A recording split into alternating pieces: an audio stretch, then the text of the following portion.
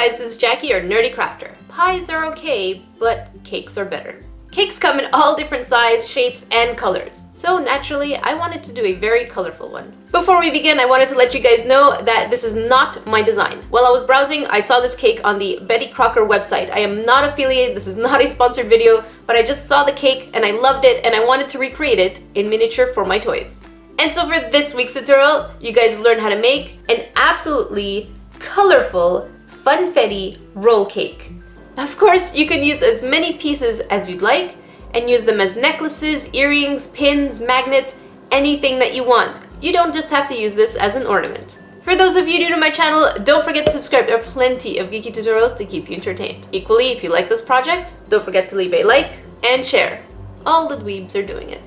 Here's what you'll need for this project. Ecru, translucent white, yellow, red, orange, green, blue, and pink polymer clay. All these are from Sculpey. With most of the colors, we will be making our own fake sprinkles. Rounded and pointy tools, cutters, wires or eye pins, a star-shaped cutter. If not, you can also make your own stars by hand.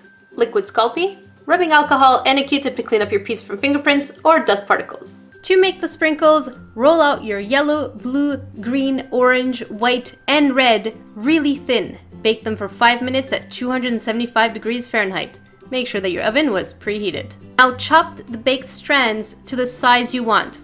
I'm using a zip bag to cut them, otherwise they will fly all over the place. I made enough to last me a few projects. Mix a small amount of ecru to white ratio to get a pale yellow brown. Flatten it thin. Now you're going to flatten your white much thinner. You're going to put the white on top and roll them together. Cut off the ends to get something that looks like this. It's looking really good so far. Now take an even thinner piece of white and roll it on the outside for the outer cream. Remove all the excess clay and smooth the bottom seam with your fingers. Now you're going to take a needle tool or toothpick and go in really tiny circular motions to make the texture. Make the rainbow chips by adding colors to the cake and then texturing it in. Of course, if you want slices, make sure you cut them before texturing the big roll. Now put lots of liquid Sculpey on the outside of the cake and dunk it in the sprinkles to cover all of the outside frosting, except for the bottom part. Like so. To make the candles, mix the color you want with some translucent and shape the star. For the regular candles, use translucent clay and shape it much thinner on top.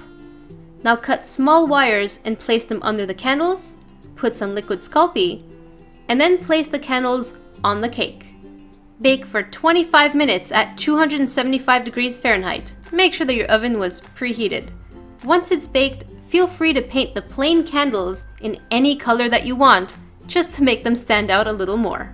All done! What is your favorite flavor of cake? Mine would have to be a carrot cake with the cheese frosting. Let me know in the comment section below. Equally, if you have suggestions for future geeky tutorials, leave them in the comment section below. And don't forget to add me on Facebook, Twitter, Tumblr, and Instagram. Until then, I will see you guys next week.